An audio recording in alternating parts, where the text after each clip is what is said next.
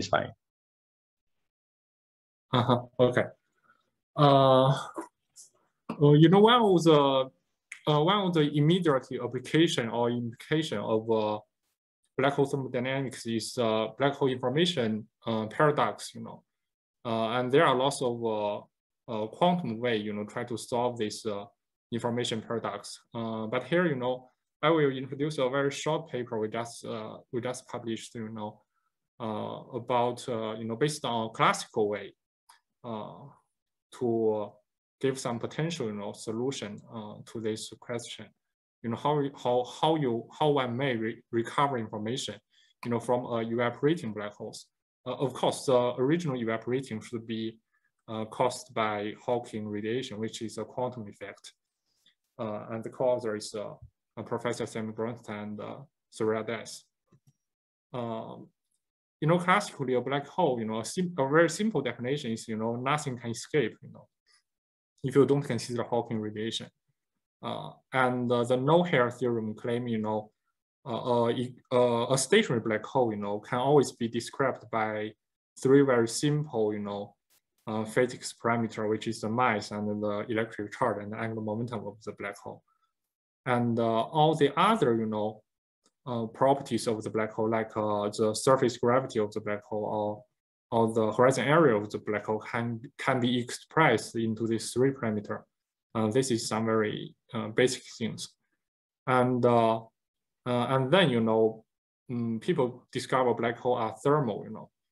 The first people try to study this maybe is, you know, Jacob Bekenstein, where, you know, John Wheeler asked him, you know, about the question that what will happen if you throw a cup of tea into a black hole. And after some study, you know, Bekenstein claim or conjecture that, you know, black hole should have an entropy which proportional to its horizon area. And, you know, then short after this, you know, Barney-Hart and Hawking found the follows of black hole mechanics. But, you know, until you know, Barney-Hart and Hawking discovered the follows of black hole thermodynamics, you know, this is still an analog. The follows of black hole thermodynamics claim, you know, you have a surface gravity, which is a constant for stationary black hole, which is like the temperature. And you have a first law, you have a second law, and you have a third law, you know.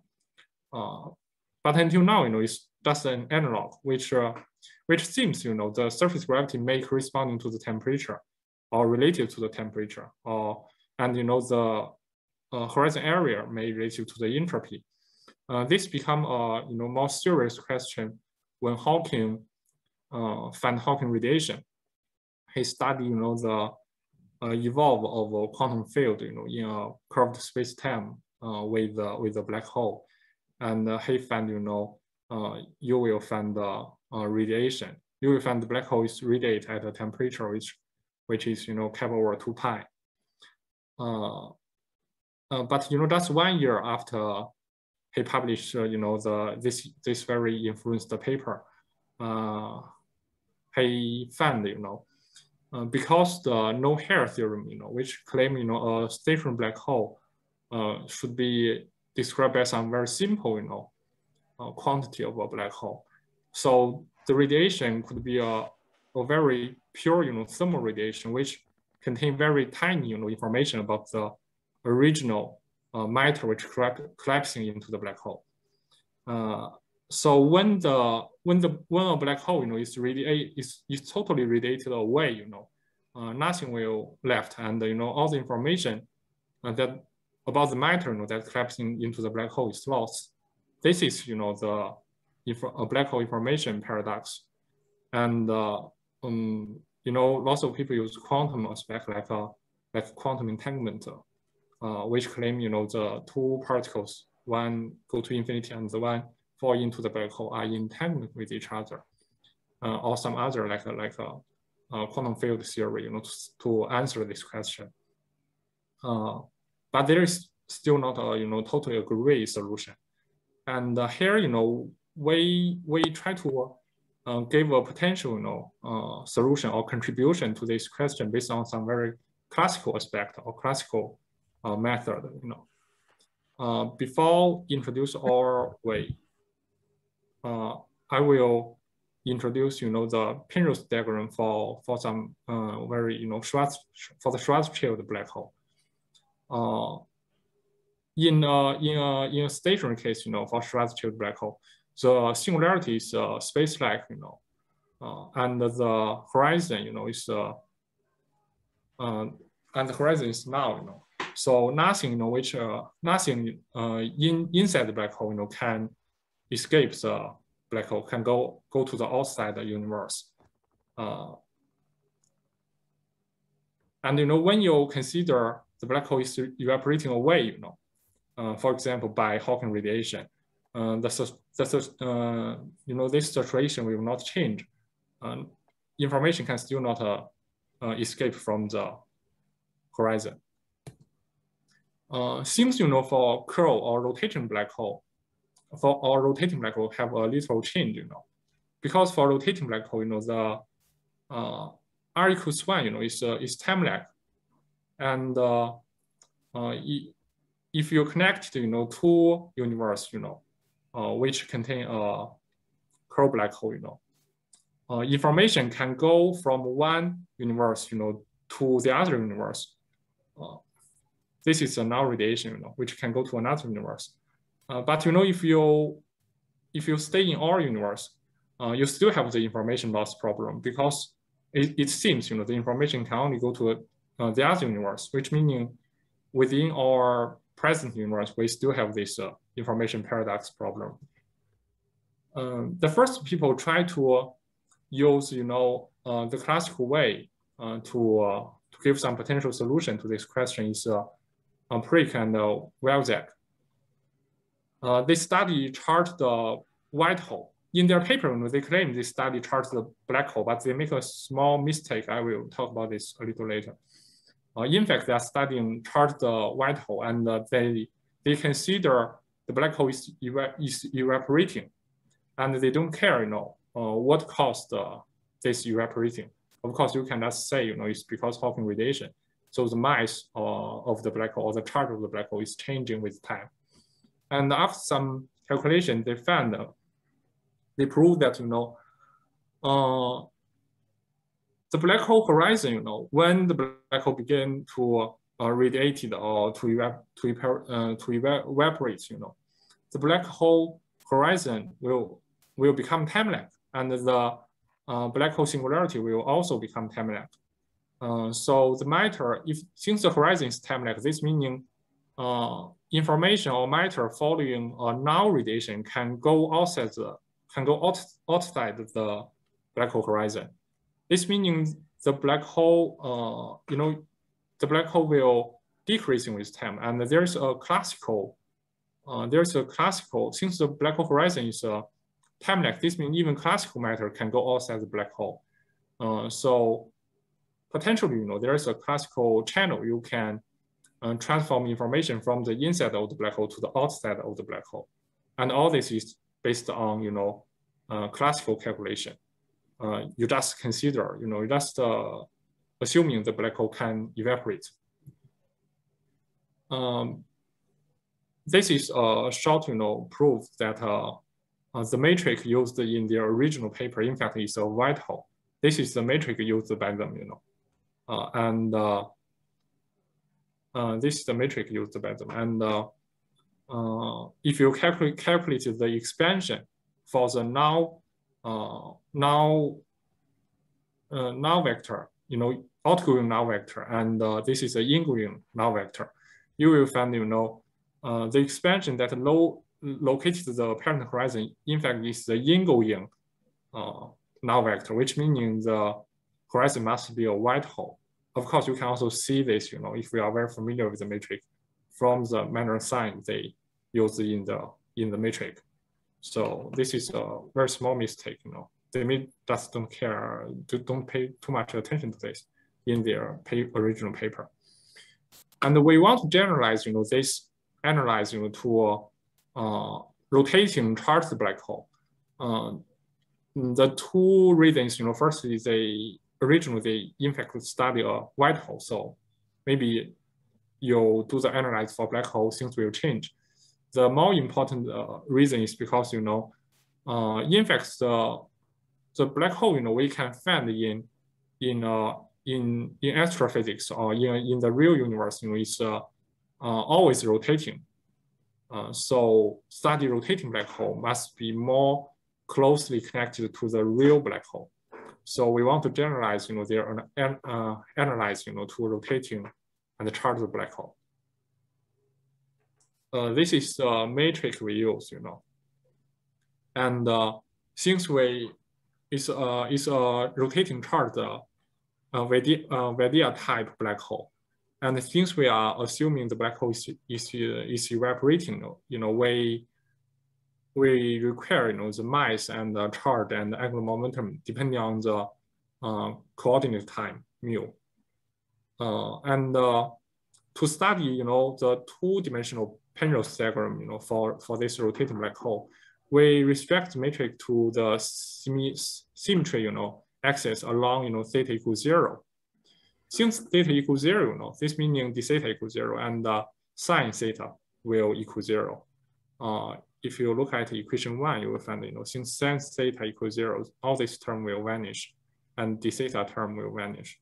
So this matrix, you know, on this axis or close this axis will reduce to something like this. And one can pull, you know, d mu out. And, you know, in fact, from here, you will already find, you know, this is quite like the double null coordinate. So without loose generatives, you know, we assuming, you know, MQ and the angular momentum A is proportional to each other and linear functions of the time coordinate mu. So the mass will change with the time, you know, by this function. And mu, you know, describe, you know, sorry, this is U. Mu will describe, you know, the decreasing, you know, rate of the black hole. When this is big, you know, it's decreasing very quickly. And all the other parameters that's proportional to the mass of the black hole. Then, you know, equation 2, this is equation 2. What we have pulled d mu out. Equation 2 will be right into, you know, something like this. We just insert this, you know, relation into the equation. We do nothing from here. And then we write this into a double null coordinates. But, you know, here, you don't know what is the function, you know, the pre-function J mu R is. We just know, you know, there's a function, there's a relation, you know, between these functions. So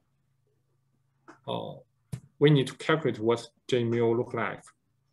There's a Euler relation provide a solution for this question. And so you can calculate it out based on Euler's relation with, you know, J mu R equals to this finally. And then, you know, from equation 6 and 7, you can find the relation, you know, you can express y, the parameter, the coordinate parameter, y into partial y partial r and mu tutor. From here, you can see, you know, the power in the r, you know, function is in r cubed.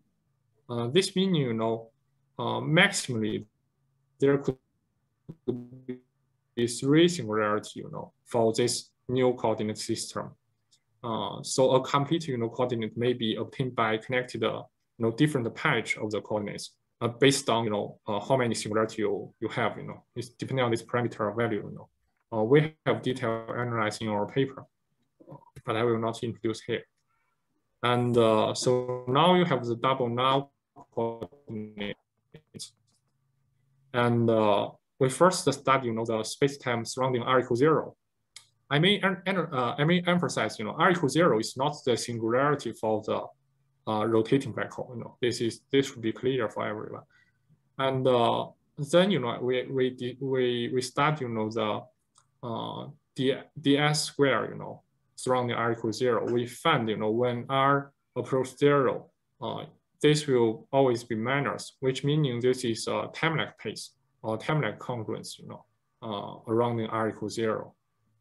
So, but the more important, in fact, is the horizon. What will the horizon look like? It is time lag, or it is now, or something, or some other things. So then we try to study what's the horizon look like at least surrounding the axis theta equals 0. We first define a function as f mu r equals this. This is the apparent horizon of a rotating black hole, rotating charged black hole. It's just m plus and minus this. So in fact, this is just the label for the apparent horizon of the black hole for stationary case. For stationary case. So this function equals 0 just labels the location of the black hole horizon. But our study is time dependent. We study the time dependent charged and rotating black hole, and this is the solution for stationary case. So we need to solve the exact apparent horizon location. Use use the expansion way. By studying the expansion of the outgoing null vector and the ingoing null vector. After some study, we found the apparent horizon for the time-dependent case of the rotating and the charged black hole looks like this. This is just the horizon location for when when the space-time is stationary, when it is not time-dependent, and when we consider the time-dependent, in the linear case, we will find there's a parameter mu, as I described, as I introduced before. Mu describes how quickly the black hole evaporating, or the evaporating rate of the black hole. So in fact, mu could be very small, depending on how you, at least theoretically, depending on how you choose it, it could be very small. In fact, this meaning the shape of the horizon location, we can think, it could be infinitely small, based on how serious the black hole depending on time. So we can ignore this term when we do some quantity calculation. So and then we begin to calculate what's the horizon look like. Is it time lag or now or something or some other things. And we need first this function f mu equals 0, in fact, defining a horizon tube, and to find the normal of this horizon tube, we just take the derivative, the d derivative, for this function, which meaning we have a mu, how this function depending on mu and how it depending on r, and we will get a vector. It is not depending on the angular part, since we are studying a symmetry, axis. So after we have this vector, we can study, its magnitude, and finally we will find it is an expression like this. This is, this part is always smaller than 1, and this is minus 1. So this meaning this part will always be minus. But mu, is the evaporating rate, which is a minus scalar. So this meaning this whole term is always positive. So the vector, normal to the horizon tube is always a space like this meaning.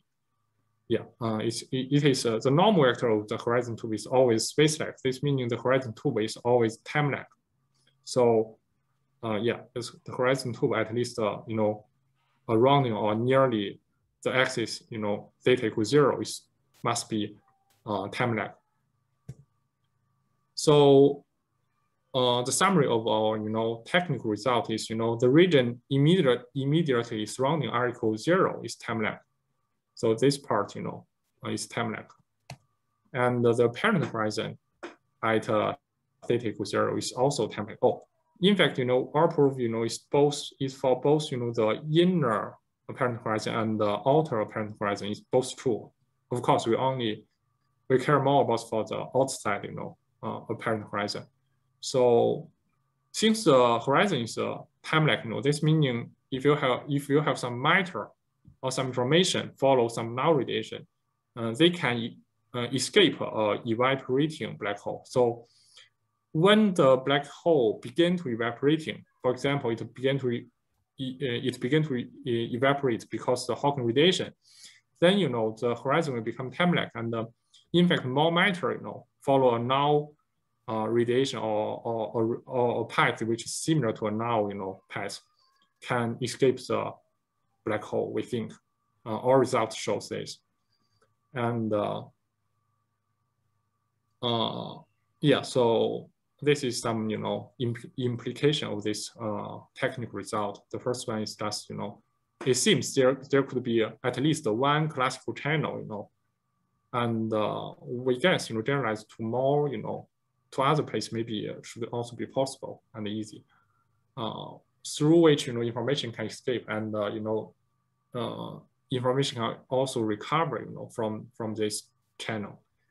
And this also meaning black hole maybe shrinks faster than purely predicted by Hawking radiation, because there will be some additional outflow which could be associated with matter. And the other important thing we may point out is there's a classical channel, and matter or information may escape from this classical channel seems. And all this matter or information is not thermal. We don't require, because this is not based on black hole based on the laws of black hole thermodynamics. So in fact, this information could be not thermal. It's just be normal matters. Seems like this. And yeah, this is the result of our short paper. Okay, thanks. Okay, very good, Ji-Wei. Very clear talk, by the way.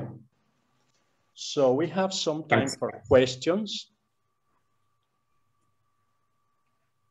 Again, just switch on your microphone and ask the question.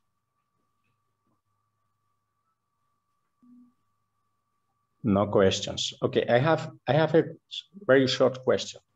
Yeah. You use the concept of horizon tube. But yeah, usually this is what people understand until horizon tube is the horizon which evolves in time, which is in the case of apparent horizons in cosmological models where you have an explicit dependence on time. What's in your case the coordinate which generates this tube?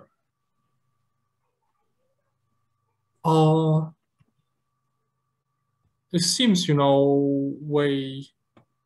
are more like it's more like we are calculating a line in a horizon tube which is labeled by theta equals 0, and it's based on our double null coordinates. Seems. I'm not sure whether I answer your question. Yeah, this is somehow I don't understand the idea of the tube here. You see? Okay. So maybe can I have a short question? Sure.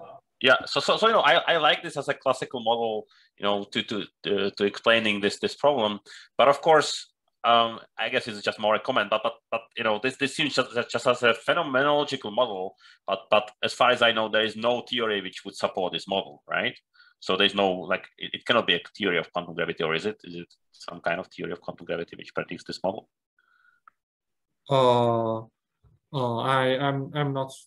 I don't think so. I don't think there's any quantum gravity theory to support this model. I guess it's just based on maybe general relativity. I guess most of the calculation. Yeah, but the general relativity predicts a different picture, right? And so you have to start departing from general relativity very soon, and it's not even in the quantum regime, right? So I'm a bit puzzled. I like the model, but it seems like it's a model designed to explain, but it doesn't come from anywhere. The effect, that your classical, black hole cannot evaporate, and the effect, in fact, you are assuming a black hole is evaporating is some quantum effect, in fact.